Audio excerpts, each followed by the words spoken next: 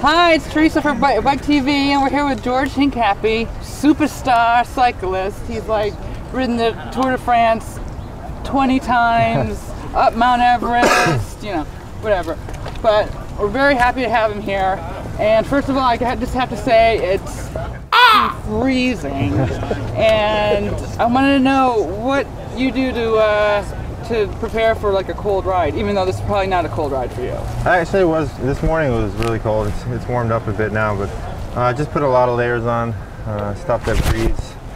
But there's really not much you can do about you can wear warm gloves and warm shoe covers, but you still get your hands and feet still get cold, so you just kind of suffer through it.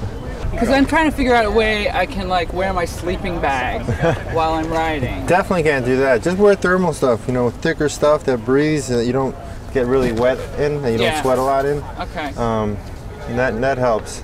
But normally you're going to be cold the first half an hour and just try to warm up and get the blood flowing. Okay, all right. Sleeping bag I can't do. No, definitely not. Okay. You went to Farmingdale High School, right? And that's sort of in the suburbs. And when I was growing up in the suburbs upstate, I was like the only loser, quote, who was like riding her bike to soccer practice and stuff. So there was like no way I knew about cycling. How did you find it? My father raced for a long time, never professionally, but it was more of a family sport for us. And I was the same way. I would ride my bike to class sometimes, and I was the only cyclist in my school. And I ended up getting a lot, the latter years of my high school years, I got a lot of support from my friends and from the high school, and I actually got a varsity letter for cycling. You did? They made a letter for me, which is pretty cool. But I got to get a lot of support in high school, and I got into it because of my father and my family. It was definitely a family sport for us. So how did that happen? Is he from this country, or? No, he's from Colombia, and Colombia's they're huge. Yeah, huge cycling community, and he just brought it over here. And in New York, there's a ton of cyclists, there's a ton of races. Every weekend you can race. You can race on the weekdays in Casino Velodrome. So I had a lot of competition growing up, and I think it's really paved my career. Wow. So how old would you say that you started, like seriously? I started racing when I was about 10 years old, so 20 years ago. Oh my God, wow. I noticed that you're tall. How tall are you? 6'3". 6'3", and I've been to the Tour de France a couple times and seen these guys, and like Robbie McEwen is like 3'2", and there are a lot of like little guys, but then there's you and Ludo, who's just like giant. Jan Ulrich is known for being big. I just think it's interesting that there are all these different body types in cycling. Well, that's the thing with cycling. Is really you can have any kind of body type. The important thing is the power to weight ratio. You know, if you're a bigger guy, you just need to have more power, and smaller guys can have less power and still go up the hills really fast. But really, any body type can do cycling. It just depends on what your power to weight ratio is. If you're for recreational purposes, it's just a great way to be healthy and to get out there and do exercise and see the beautiful things around you. Cool. Now you've ridden Paris-Roubaix. Paris is a fancy way of saying Paris. And it seems like every year it's just like complete mud, right? And then my boyfriend over here like will make me wash my bike if I've got like 2 specks of mud on it. I hate it. I don't see how you would like continue to ride if you had to maintain your bike all the time. Well, it's pretty simple, you know, for us. Occasionally we just hose it down with hose and put some chain lube on there, and that's all you have to do? That's all you have to do, boyfriend, is just hose it down and put some chain lube on. That's all I do. Look at my bike, it's muddy, and occasionally bring it into the bike shop and get it overhauled, but it's maintenance is pretty easy. Okay, so do you think it's bad that I don't know how to change a flat? That's probably pretty bad, yeah. It's not that hard.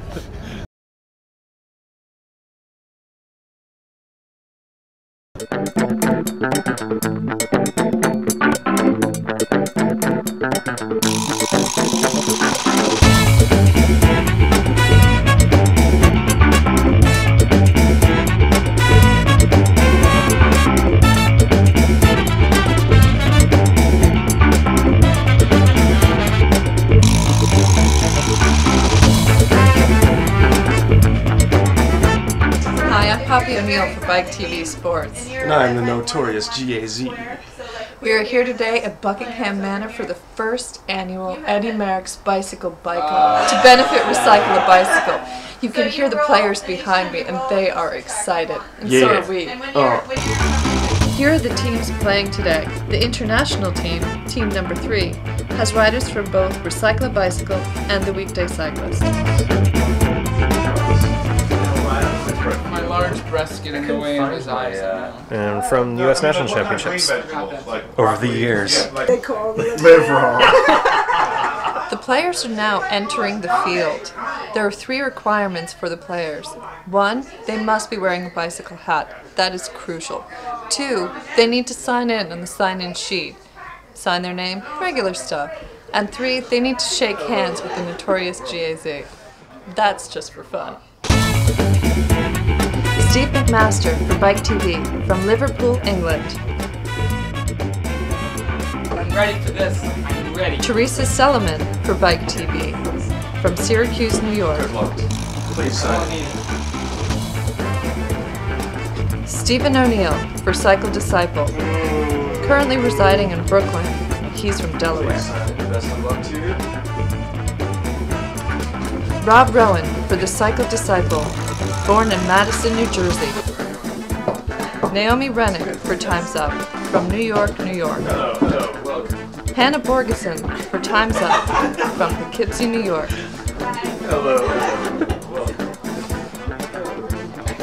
Trudy Hunter for the international team, the coordinator for the weekday cyclists from Manhattan. And Rich Pinto for the international team, representing Recycle a Bicycle from Cranford, New Jersey.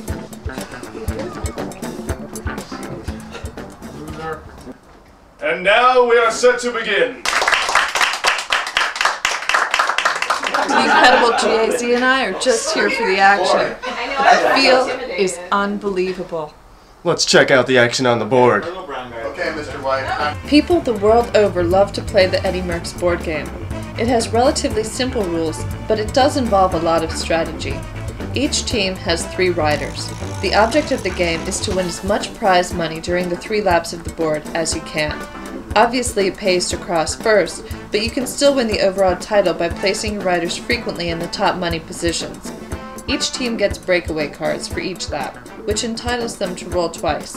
Played correctly, they can allow you to break from the peloton of riders. He's got no legs today. Another tactic you may hear is someone yelling out, "Wheel," Wheel. which means a rider directly behind another has elected to forego their roll of the die and to draft into a position directly behind.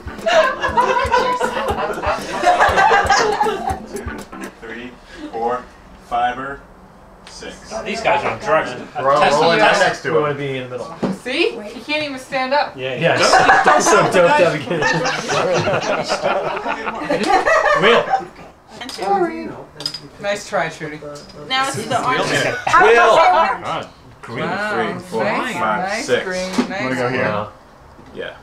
We're gonna have a breakaway now. Okay. Oh, breaking breakaway. away. Breakaway. Be higher than 2, be higher than 2. Come on, 7. It's just higher than 2.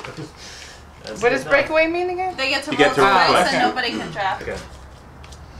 We might have squandered it. Oh. Well, frankly, our rider 4. choked. We needed to get some distance between Uno, dos, tres, cuatro. our team and the peloton. Spanish rider. And frankly, we failed. Halfway through the first lap, there is a major build-up in the mountains. Now you It's a can. big bunch. So we might as well take our own gun. Yeah. Yeah. We're not last. All right. So you guys. So I wonder who's in the lead. bikeTV. Orange guy? Yes. Recover quickly. Nice. 5, correct. You guys got a laser. We're breaking away. We're breaking away, everybody. Breaking away. Breaking away. Oh, close. 1, 2, 3. First 4. place! Blue, blue. Okay, Trudy. Congratulations, Rich. It's you guys. Okay, let's get like a 4. Probably good. Oh. We got $2,000. We're not gonna get third though. We've come to the end of the placings for the first round, and here are the results. In first place, the international team for $5,000. In second place, bikeTV. Third place, Cycle Disciple. And in fourth place, the international team with a second showing for another $1,000. They've won $6,000 so far. They might be hard to beat. What do you think, Unbelievable GAZ? That's absolutely smashing, baby. They have $6,000. I had never dreamed that we would have such success on our first tour.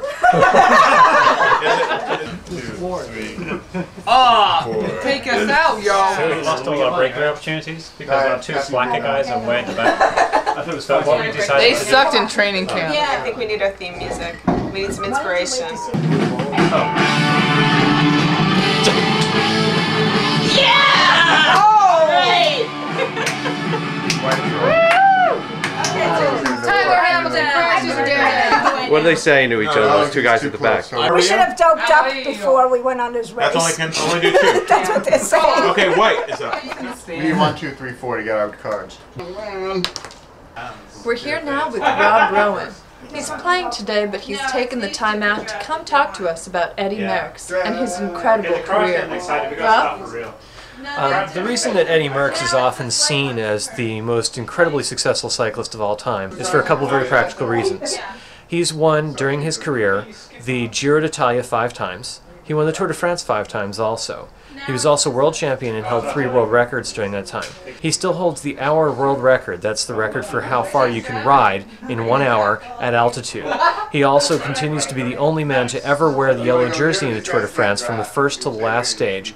And he is only one of 2 riders who ever won in one season the Giro d'Italia, the Tour de France, and the World Championship. He is the only rider to ever win in the 1971 Tour de France the yellow, polka dot, and green jerseys all in one season. That's why no one will ever be as great as Eddy Merckx. We're only on lap 2, but already all the fun has gone out of this dead series. He's gonna have his breakaway cards next time. Red caboose. Are you drafting? Lantern Yeah. Rouge is actually a very respected position. It's hard to be the Lantern Rouge. This is a very difficult point for the bikeTV and the Time's Up team. Their 2 people are about to be lapped. When that happens, they'll lose one of their breakaway cards. That could win or lose the game for them. Here. Oh! For a second, Green looked like they had some skill. He's such a dick. Oh! There's a 6. There's a 6.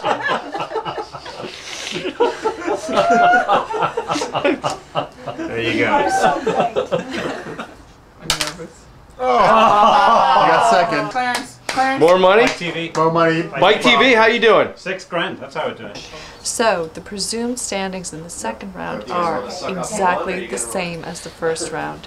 International team came in first and presumably fourth. bikeTV came in second and Cycle Disciple in third.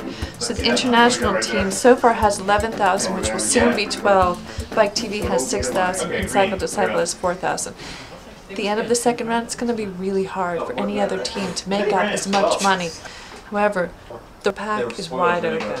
Who knows what could happen? There still could be some surprises. Certain someone on the Lantern Rouge team rolled a 1 and then rolled again. No one was paying attention. I did notice it though. That is doping. I think that's akin to doping. As of now, there is no definitive evidence that we've been doping. We have to test you. Please roll in this cup. You know. Wow. Doping. Doping. Doping. Doping. EPO. Go back to what? Back. Back. I'm on TV right now. Sorry? Yeah, really. Yeah, so I won't be able to make it back till later. He's on TV. I'm on TV. He's on TV. Can't believe it. Babe, I'm on TV. Maybe tomorrow. Yeah, I'll give you a call tomorrow. Hi kids, remember me? The GAZ. My money's on Team Dynamite. Okay, We're we're gonna gonna have do to it. go the long way. That's Sixer? I played this game on Yeah. a Time's Up trip to Toronto. 3. And 4. it was really fun. So then I looked on it, looked for it on eBay for 2 years, and I finally found it. Teresa. Uh-oh. That was a nice shot. Thank you. I didn't try. 4. No. Sometimes the best shots are Oh, he's dead. He put up a valiant fight. It's really hard to stay in last place for so long. He had no support out there. He had this guy drafting off of him. He couldn't even get How water. rude is that? He's losing, and the winner is drafting. Tough. Tough out there. We've got stiff competition. Teresa's International is pretty tough. They were out drinking red wine last night. First 2 rounds are 4. Giving into That's what we need. Sorry, my partner's calling me. Double sixes, buddy. 5.5. Let's just do it. He's right on us. Okay, we're gonna do it. Break in away. We're doing it. Rider from the Internacional Amarillo team needs a 4 to get across the line. Unlucky. Oh no. See what we do. Noonan. 4! We're done. High five. Congratulations.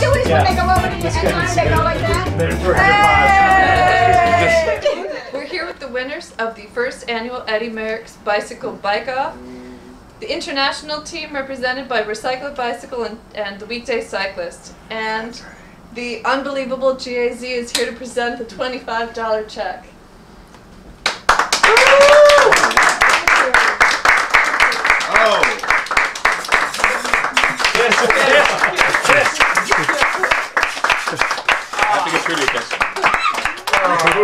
Your team won by an astronomical margin, 29,000. Your nearest competitors were at 16,000. What was your strategy? We worked out quite a bit, and I really feel that Rich won for the team. Why is that? Because I think that he roll of the die was he had some magic in it. I know. And he just ran away with it. Well, that's great. Rich, how do you feel? I mean, not only did you win for Recycle a Bicycle, you won for Recycle a Bicycle. Right. Well, first of all, I'd like to thank Trudy for her kind words. It means a lot. We worked hard together and we prepped, and so thank you. But I think what it really came down to is just straight up aggressiveness. We attacked when we needed to, and it paid off. We gambled, but we weren't looking for second place. That's not how we play the game. I think it shows. Thank you both very much for your time. Thank you very much. Thank you. Congratulations. Thank you. We're here with the Cycle Disciples, who won a very admirable second place. How do you guys feel you did, and what would you do differently next time? Well, we're pretty pleased. There was a point in the middle there where we were kind of disappointed with a breakaway effort, but in the end, I think we're pretty satisfied with second place. I don't agree. I think second place sucks, and it's hard to shoot out a second place for next year, but we'll be back. We're going to get a little of the aggro, and we're going to kick some serious tookie next year. So we're here with a very disconsolate, distraught, if you will, third place team for bikeTV. I'm not sure we're really going to get much from them, but perhaps Steve McMaster, you can fill us in on where. What? Yeah, a lot of doping going on here. I'm not saying anything, but I heard there's a lot of doping going on. No comment. You guys got $4,000 in fifth place in 4 out of 4. There's only 4 teams. In a fifth place finish in the third round, you're $4,000. How do you guys feel? Well, we're really happy to have the opportunity to participate in the Eddy Merckx game. It was a lifetime experience for us, and we were just happy to have had the opportunity. We gave it our best shot, and we're in it for the joy of the game. Thank you very much. And we were able to pull the winning team in for quite a period of time, with them drafting on us. I know. That would have made me extremely bitter, but you guys held up really well, and I'm very impressed. Thank you. From everyone here at bikeTV Sports, see you next time. first off, I wanted to just say congratulations on the birth of your daughter. Thank you. And I was really glad to hear about that. It's always nice, and I know it's difficult when you're a professional athlete to handle that stuff. One of my questions is for you about her and her growth. Have you thought about at all what kind of advice you would give her if she wanted to, 14 years from now, start racing? Particularly if you all race her here in the United States and as she enters the women's peloton here. Yeah, for now I just want to let her do whatever she wants, and you know, if she wants to ride her bike, then I definitely will give her all the support in the world. But I'm not going to force her to ride her bike, and I hope that one day we can go out there and ride our bikes together for fun. Yeah. changing gears a little bit, you've been through a couple of changes on your team. You were part of Motorola, now you're part of U.S. Postal, next year you're going to be Discovery. Has anything substantial changed during that time, or is it basically most of the riders and the coaches that are most important to you? We've had some real substantial changes. Back in Motorola, that was my first years racing, and we were actually a pretty good team in the European circuit at that time. But when I went to Postal Service, it was a new team, new staff, some of the same riders, but a lot of new staff, and we were basically the bad news bears. Small budget team. We had to beg to get into the Tour de France. '97 we got into the Tour, and just to get any result, any top 20 finish in the stage was a huge deal. And that's changed obviously in the last 6 years. We've been winning the Tour de France, and we're one of the best teams in the world, and big budget team, and lots of people, lots of money around the team, and it's almost a big corporation now. So it's gone through some big changes, and I've been there from day one, so it's been pretty interesting for me to see it change. One other thing that's going to change for you all next season, maybe, is the Pro Tour. Yep. Do you think that this will give you more support? Does this sort of make you a little more confident about taking on some of the classics in the fall? Yeah, we actually have some great classic guys coming in. Roger Hammond and Left Hoist. Max Van Heeslijk's been riding amazing. Obviously, I come off, and just it's going to make me more motivated just to try to keep my spot as the leader on the team, because we have some hitters there on our squad, and I need to really be in great shape if I want those guys to work for me. Yeah, there's some great sprinters for sure. Yeah. Of the things that I believe are probably you see as the sort of pinnacle of your career, what's been your favorite win? Is it U.S. Pro, Gent-Wevelgem? Probably Gent-Wevelgem, just because it was a classic, and I was the only American ever to do it.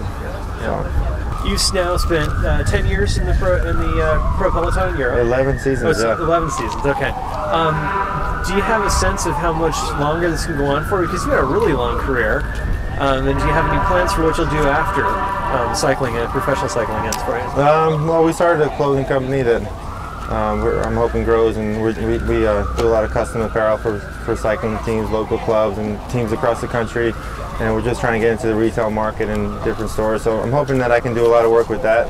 But I think I got another 3 to 5 years left in me, and I'm 31 years old now. So if I can make it till I'm 35 and still have a good career and be happy, then I think that I would be happy with the way my career went. Yeah.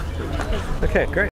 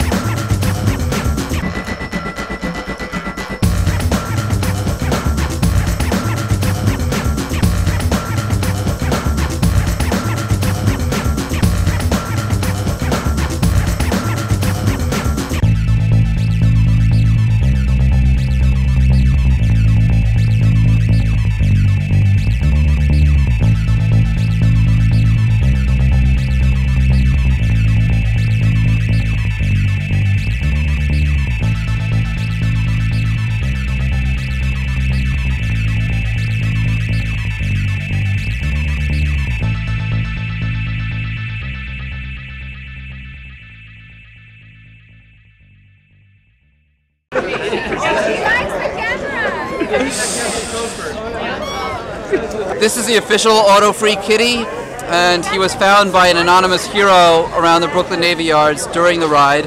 And when he got to the festival, he was taken to the Transportation Alternatives table, where in addition to reading about all kinds of city cyclist issues, well, he was given to me. And now I'm stuck with, or we're stuck with each other. It's too late now. And then another man came over, wished he could have taken him, but loved cats so much that he donated $20 to the care of this cat. That man's name was Frank, so I think I'm naming him Frank. So wherever you are, Frank, thanks for the money for the cat. Okay. And this will be, Manhattan will be the third borough that the cat has traveled in.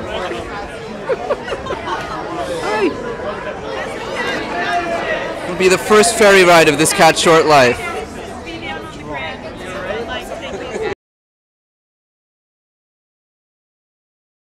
So how's Frank doing? Frank, say something. Does Frank remember his ordeal in the 4 boroughs that day? Does he? I'm afraid that he's become rather a shadow of his former self. He just hides up in the loft and he races all around the apartment. He creates his own poetry and artwork, and he does his own private philosophizing. Okay, and this is one of Frank and I's favorite poems, adapted just for his needs. It's called The End of the Raven by Edgar Allan Poe's cat. Still the raven never fluttered, standing stock still as he uttered, in a voice that shrieked and sputtered, his 2 cents worth, nevermore. What hangs over us each night? The bicycle over my head. And if the bicycle storage rack should seem to fail, then shall James Langergaard quoth no nevermore. There was this kooky old guy who was into bicycling and cats, not unlike myself, but he was a little less outgoing, and he showed up. He had an apartment, I suppose, even smaller than mine, and was simply unable to care for cats altogether, but his love for cats and cats of the world was just overwhelming, so on the spot he donated $20 to the care of Frank. So, pressed for a name on the spot, I just named this guy Frank after the man who donated money to his care. I've since spent much more than that on this guy, but I've decided that he's been worth it.